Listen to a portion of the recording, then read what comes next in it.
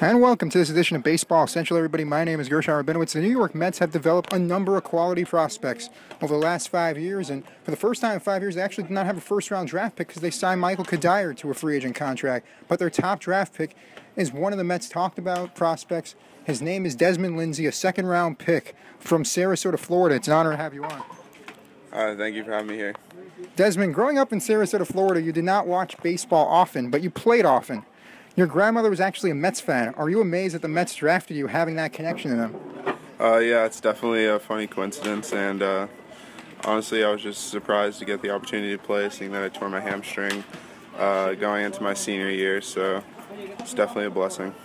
You mentioned about tearing your hamstring. What type of effect does that have on a player? Do you have to compensate more because you have that type of injury? I definitely have to stretch more now, which I wasn't used to. Pretty much have to treat my legs like I'm an old man. So a lot more stretching before and after games, and just a lot more stuff that I have to do to take care of my legs in order to make sure it doesn't happen again. And you use your legs a lot. You were a three-sport athlete. You played baseball, basketball, and football. When did you decide to pursue a career in baseball?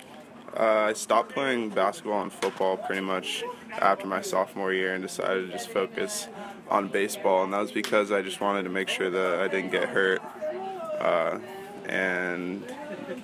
didn't get hurt, and that would take away from my baseball, but I got hurt anyways. Initially, you were a corner infielder before moving to the outfield.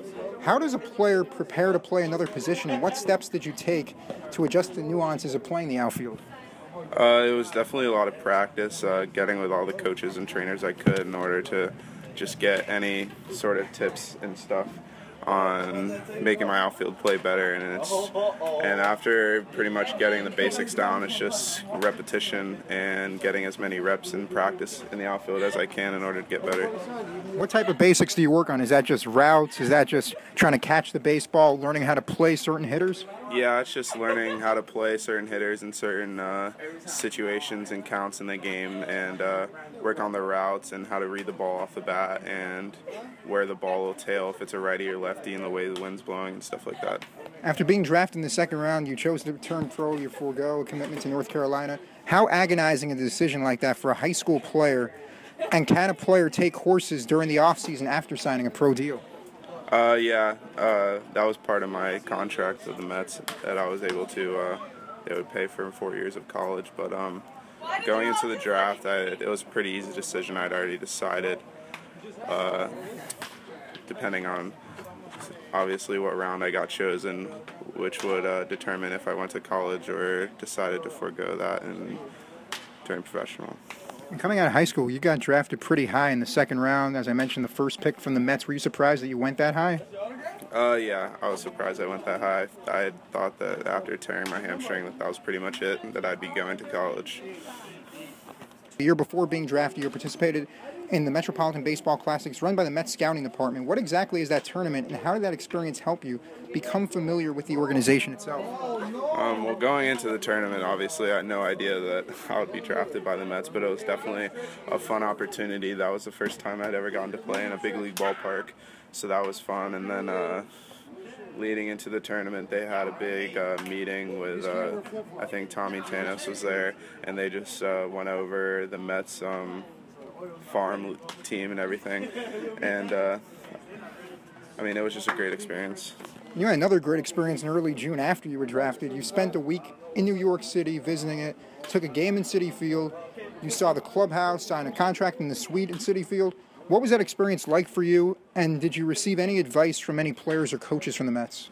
I didn't meet any players or coaches because right after that game they had a away stand somewhere. I don't remember where, but it was definitely a fun experience, and I was just soaking it all in. And actually, I had strep throat that week, so it was a little tough, but I had a great time. The Mets have had 18 players who have played for the Brooklyn Cyclones play in the major leagues this season. You just were called up to the Brooklyn Cyclones. You're playing your first week with them. What does it mean for you to be able to join a team with such tradition like that in Brooklyn? It's just an awesome experience. I'm happy that they gave me the opportunity to play here and to face better competition. And, I mean, it's just awesome. I'm glad to be out here. I'm glad to be playing, and hopefully I can help contribute and maybe help them make a playoff push. And you mentioned about the playoff push. Is it difficult coming in with maybe about 2 weeks to go in a 4-team race the way it is in the New York Penn League, not knowing any pitchers, not familiar with anybody here, and then being thrust into the spotlight like this? Yeah, it's definitely difficult and it's different, but I mean, I already feel a lot more comfortable than I did yesterday, so after a couple of games, I think I'll be fine. What is the biggest culture shock that a player experiences when they play minor league baseball for the first time? Definitely going from being in a small town in Florida and playing in the GCL in front of maybe 2 fans a game, and to going to New York and playing in front of thousands of fans here. That was probably the biggest thing for me. That was it wasn't surprising because I knew it was going to be like this, but it was definitely a shock. Did you anticipate seeing this big of a crowd that they draw 6, 7, 8,000 here in Brooklyn, and that this is one of the most celebrated minor league teams in all of professional baseball? Well, I had known about it because that's what everyone talks about in the GCL, because that's where all the minor leaguers start out from high school, so it's definitely a place that everyone wants to make, so it's talked about a lot, so I kind of knew what to expect, but when I got here it was definitely different. And now you should be here for the rest of the season, and hopefully this is just one step as you make your trip towards the major leagues with the Mets, and it's an honor to have you on, and thanks for being here. Thank you for having me.